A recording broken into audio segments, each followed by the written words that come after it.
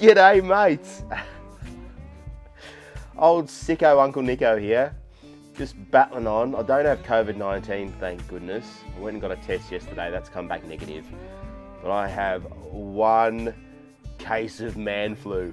Now, a few days back, I dropped a video talking about the ResMed cellular modems and what's going to happen in the near future when the carriers switch off the 3G networks. Unfortunately, if you're one of those people that has a 3G modem inside your device, you're no longer going to be able to transmit and send data to the myAir app and also ResMed's AirView, which is their remote patient management platform. So if you have a physician or a CPAP consultant remotely monitoring you, they will no longer have access to your data, your sleep data, and they won't be able to also change settings remotely from wherever they are. And that video got a lot of interest. There's a lot of views and also a lot of comments, and I also got a lot of emails. So I just thought we'd double back on that and maybe just discuss a few of those comments and also a few of those emails that I've been receiving. And before we get into that though, I do want to talk about something else. This morning I woke up bright and early. I was very excited because today was the day we're giving away the AirSense 11 machine on our private Facebook group. So I was very excited for that. I was originally going to use a random comment picker that was just going to randomly pick a comment and that was going to be the winner. But that wouldn't work for privacy reasons or whatever it was. So I had to come up with a new way. And I was looking around and I found this way, which is basically you count up all the comments and then you just get a random number picker. And that's what we did. So I spent the morning counting how many comments there were, 350 participants, everyone sending beautiful pictures of themselves with their CPAP masks on and naming their CPAP machines, all these great funny names. It was really enjoyable to read through them all. And so I go to announce the winner and I opened up this software to do the random number picker, and I do it. Number 46, Peter. We've got a winner. Hip hip hooray. And I messaged Peter, did a video. Everyone was sort of stoked for Peter. He had a DreamStation machine, so it was very fitting that he was the winner. And then someone with a keen eye has noticed that when I'm doing the random number picker, the maximum that I've got is 100. So it's only picking between 1 and 100. Big boo-boo, and I'm really sorry for that.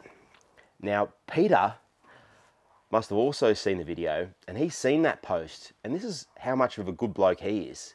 He wanted me to run the competition again. He just won himself an AirSense 11, and he felt so bad for the others that he asked me to do the competition again, pick another number. I mean, that's the sort of people we have on that page, just great humans.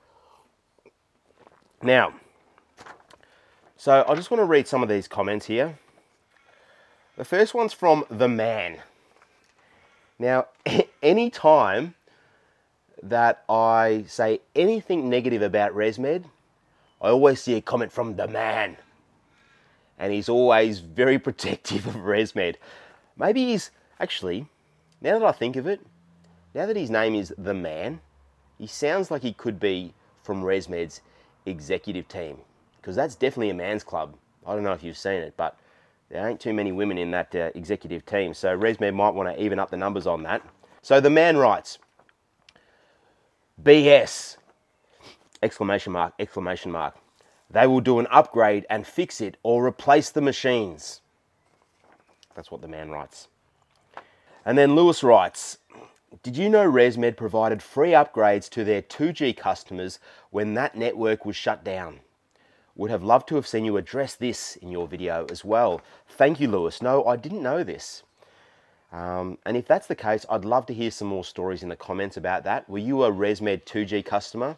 And did they offer you a free upgrade to a 3G modem? I'd love to know how that went down if that was the case, because underneath Lewis's comment, we've got Robbie. And Robbie writes, my 2G stopped years ago. I wrote to everyone to try and get a 3G or 4G modem. No one seems to know what the fuck I am talking about. Now, I'm not sure if Robbie was emailing ResMed or who he was emailing, but no one seemed to be able to help Robbie. So maybe Robbie, you should write to ResMed and see what the deal is.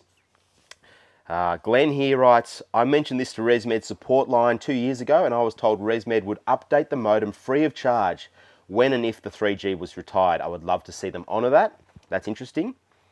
And this is another one. A guy who just bought an AirSense 10 machine. He doesn't have really a name here. It's JPG Ibard. When I bought my 3G a few weeks back, I was told I would get a free upgrade to a 4G once the modem cards become available. Okay, that's important there. Once the modem cards become available. Another person issues, yep, my brand new 1 week old AirSense 10 is a 3G. And Matt here, I was told I'd get a free upgrade. So a lot of people getting told they'll get free upgrades when they become available or when that 3G network gets shut down. Drinks break, excuse me. This is cough syrup. And then I got an email from Joe. And I think this might be Joe from the DreamStation recall group on Facebook. If it is, g'day Joe. Thanks for your email, mate. Now, Joe wrote to ResMed inquiring about this because he's got an AirSense 10 machine. And they replied to Joe with, "Hello Joe, thank you for contacting ResMed about our products working on 4G and 5G networks. Our AirSense 10 units purchased in the recent past are all 4G. At this point, I do not have any testing information on the 5G networks. If issues would arise, we would notify our dealers and have the information available at resmed.com. If you have any product questions, blah, blah, blah, blah, blah. Regards," and I won't say his name. Now, that email is false because they're not all 4G. All right? A lot of the recent ResMed AirSense 10 machines are actually 3G because there's a massive component shortage of the 4G modems. And because there's such high demand for ResMed products at the moment due to the Philips recall and other things, they just want to get these machines out into people's hands. So if they can't get the 4G modems, they're whacking 3G modems in there and they're shipping them out. I know a lot of people who are resellers. I know a lot of people in the industry, and they're having a very hard time getting those 4G versions of the AirSense 10. All they can get is the 3G versions. So that email there is false. I'm sorry, Joe. And it just kind of shows really, doesn't it? Just because you send an email off to ResMed doesn't mean you're going to get accurate information back. A lot of these customer service guys that are doing these emails, they're not in the know. They don't know everything that's happening in the industry. You're much better off getting your information from old mate Uncle Nicko, and on our Facebook group as well. Those guys are pretty switched on too. They don't even have enough 4G modems for their own manufacturing needs, let alone all the millions of replacement modems that are going to be required.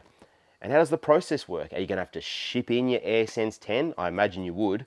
So you're going to have to go a few nights without your AirSense 10 machine while they install that modem, then they're going to have to ship it back to you. It's going to take a lot of time. It's almost like a mini recall. It's all good and well saying, "It's all right, guys, we're going to repair and replace your modems. You'll be fine." But at the end of the day, that is a big task. And I think we need some information on it. Now, the last thing I want to touch on is how to find out what cellular modem is inside your AirSense 10 machine. Now, I showed you it was written on the back of my machine, but there's also another way you can check because there was a lot of confusion there. Some people have different plates where it wasn't written. So I'm going to show you how to get into the clinical settings, how to go into the About section, and from there you'll be able to see what cellular modem you have, but also what network it's using.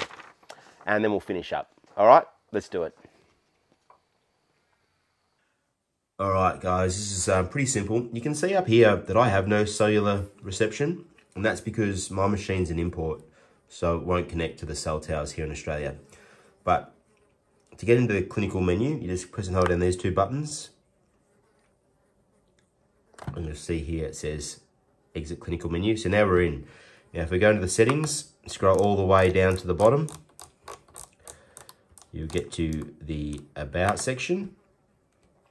And then it's going to tell you some information there. So the run hours, your serial numbers, and then if you keep scrolling down here, it's going to tell you your internal modem, serial numbers of your internal modem, and what type it is. See where it says type there, 4G, and then it should also have your provider there as well, that sort of information, and your service.